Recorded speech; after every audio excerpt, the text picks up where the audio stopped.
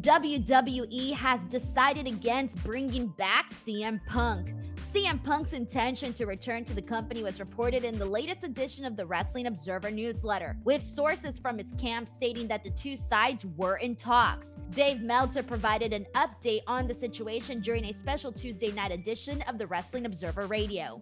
Dave Meltzer said, quote, "They turned him down. The decision was a no. He wanted to go there and the decision was a no. I mean, it can always change, and it was brought up to me that there is no such thing as no forever when it comes to WWE, but it's no for now. It's Vince's decision. Vince, Nick Khan, Paul Levesque, and obviously, they decided that the negatives outweighed the positives."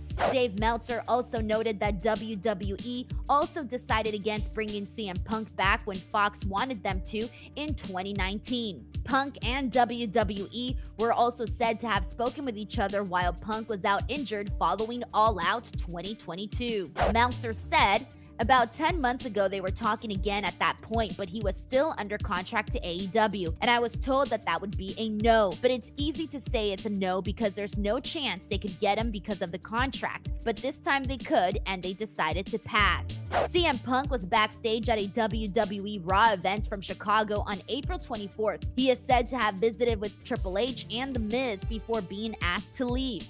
Meltzer continued to say, "It could always change, and it was made very clear to me that if WWE's business went down, they know it's a card that they could play, but is it worth it?" Nick Khan was asked about WWE's potential interest in Punk last month. Nick Khan noted that they only have respect for Phil and wish him nothing but the best. Alright, let's get into some NXT highlights. The Undertaker made his presence felt at the end of Tuesday's NXT. Braun Breaker in the ring laid out Carmelo Hayes after their match on Tuesday and said he was the only badass in the WWE. The Undertaker's gong then sounded. Undertaker came out to his American badass persona and told Breaker that someday he was going to be a special talent. However, that day wasn't today. He then laid out Breaker, hitting him with a chokeslam. He then told Breaker he was going to give him some advice. There is always bigger, badder, badass around the corner, and he just met the baddest of them all. The show ended with Undertaker helping Hayes to his feet, both posing in the ring to end the show. The Undertaker has only made sporadic appearances since being inducted into the WWE Hall of Fame in 2020, having his final match with AJ Styles that same year. His last appearance in WWE was back in January, appearing on Raw is 30 in a segment with Bray Wyatt.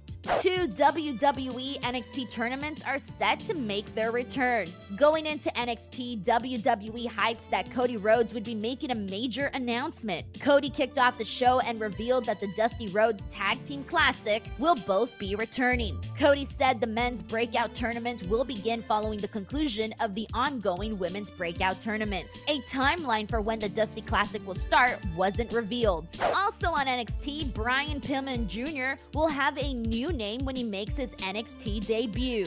During the show, a video aired where Brian Pillman Jr. spoke about his upcoming arrival. Pillman revealed that he won't be using his father's last name in NXT. He'll instead be going by the last name King. Pillman said it seems like everyone has fond memories of his father, but that he doesn't. He was only 4 years old when his father died. He then said he tried other careers besides wrestling, but he's never been able to escape the industry. He said he wants to inflict pain on the business that has brought him so much grief. He then said that the real father figure in his life, the man who raised him, had the last name King. Now Pillman is going to use that last name too. WWE filed a trademark for the name Lexus King earlier this month. Pillman's vignettes have been airing on NXT for the past 2 weeks, but this is his first time speaking in them. Pillman joined the WWE Performance Center this August. He departed AEW in July when his contract with the promotion was not renewed. And going on to some AEW news, Hikaru Shida is the new AEW Women's World Champion. Shida defeated Saraya at Dynamite Title Tuesday to become the first three-time AEW Women's World Champion, securing the victory after Ruby Soho's interference attempt was thwarted by Timeless Toni Storm. Soho attempted to spray paint in Shida's face early in the contest, but Shida reversed the attack. Storm then ran in and attacked Soho with shoes, and the two fought off. With the interference negated, Shida kicked out of the two nightcaps from Saraya, then avoided a third and cradled her to capture the Women's World Championship. Saraya's first reign with the AEW Women's World title ends at 45 days. She pinned Storm in a four-way match also involving Shida and Britt Baker at All In on August 27th to win the title. With the victory, Shida establishes the record for most Women's World title wins in company history and will build on her record of 397 total days holding the belt. Shida's victory marked the second championship change at Title Tuesday. The first was Orange Cassidy is now once again the AEW International Champion. Serving as a last-minute substitute after Jon Moxley was not medically cleared to compete for the International Championship, Cassidy defeated Rey Fenix to win the title at Dynamite Title Tuesday. Cassidy used an orange punch and his mousetrap pinning combination to defeat Fenix and claim the International title for a second time, ending Rey Fenix's unplanned title reign. Fenix won the title from Moxley at Dynamite Grand Slam on September 20th in a bout where Moxley was scheduled to win, but suffered a concussion and changed the match finish in the ring. Moxley has still not been medically cleared to compete after his injury. Fenix defended the title on each Dynamite episode since Grand Slam, securing wins over Jeff Jarrett and Nick Jackson in successful title defenses before dropping the bout to Cassidy. Orange Cassidy's initial international title reign stretched for 326 days and 31 defenses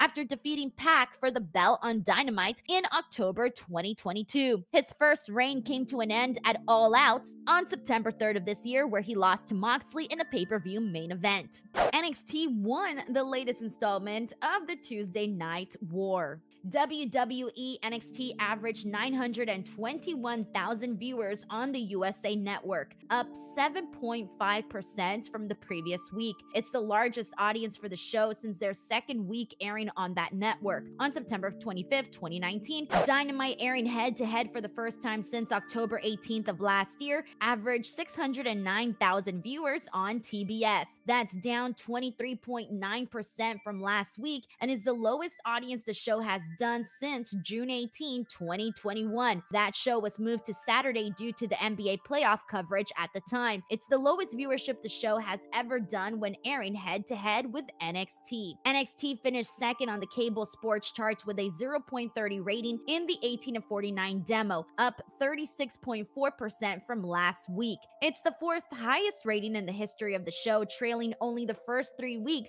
that the show aired on USA in 2019. Dynamite was fourth on the cable sports charts with a 0.26 rating in the 18-49. That's down 7.1% from last week and is the lowest rating the show has done since June 28th. That's a wrap for this episode of The Latest. As always, thank you guys so much for checking it out. Please do not forget to subscribe to F4W Online for more videos just like this one and lots more.